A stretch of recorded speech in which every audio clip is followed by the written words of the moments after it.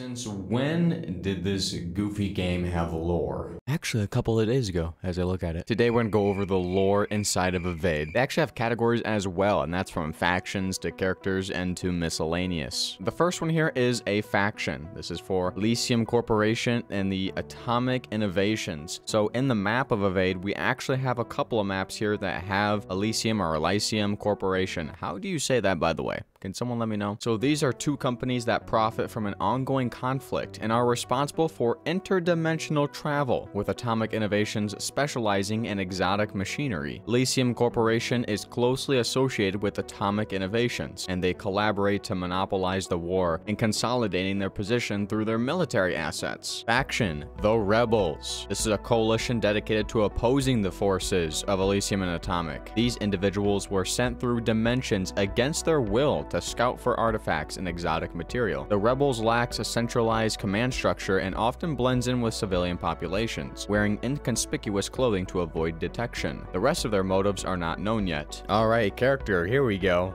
Jard, a college student who is in debt and has turned to working for Elysium Corporation and Atomic Innovations. Formerly affiliated with a fraternity in college, Jard now traverses dimensions in search of rare artifacts and exotic materials. He is recognized for his exceptional navigational skills and often acts as a scout, providing valuable intel before the professionals retrieve the exotic materials he has located. I'm pretty sure Jard is relating to one of the actual devs of the game. College student who is in debt. I think every college student is in debt.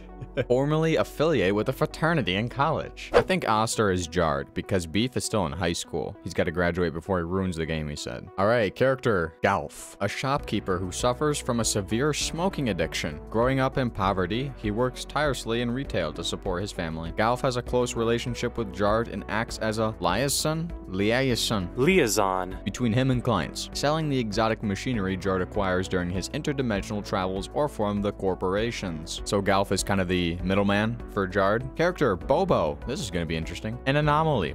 The Eldritch, the human representation of cosmic horror. It had been speculated that Bobo was involved with the interdimensional traveling, and with a mental evaluation, Bobo doesn't seem to express a lot of emotions except for happiness, always wearing an iconic blue visor. Bobo is probably a serial killer. And then we have one more that was just actually uploaded yesterday. This is a lore exclusive character, Rose. So Rose was a software engineer who had been working for Elysium Corporation for several years. She was responsible for developing and maintaining the advanced software used in many of Elysium's products, as well as keeping the company's core network infrastructure up to date and secure. One day, Rose was ordered to join a group of corporate members on a mission to retrieve exotic materials from an interdimensional navigator who was working with Elysium Corporation and Atomic Innovations to acquire rare artifacts and materials. According to the incident report, the mission did not go as planned. The group was ambushed by members of a rebellion group. During the ensuing altercation, Rose was seen fighting against the group before suddenly disappearing. She is currently classified as MIA. It was speculated that she could be taken captive by the rebellion group or she had fled the scene. So there is a lot to talk about with the lore here, okay? Let's go ahead and break it down and also talk about the theories that I have. So we basically have these two main corporations, which is Elysium and Atomic Innovations. They work together to try to make a profit off of this conflict that's going on, and that conflict could very well be the fight with the Nextbots right now or something like that. Elysium Corporation went ahead and hired Jard because he is recognized for his huge exceptional navigational skills, and he does act as a scout. So he does provide valuable intel, and he also goes ahead and provides valuable retrieval for exotic materials that he has located. However, later down the line, it is known that Jard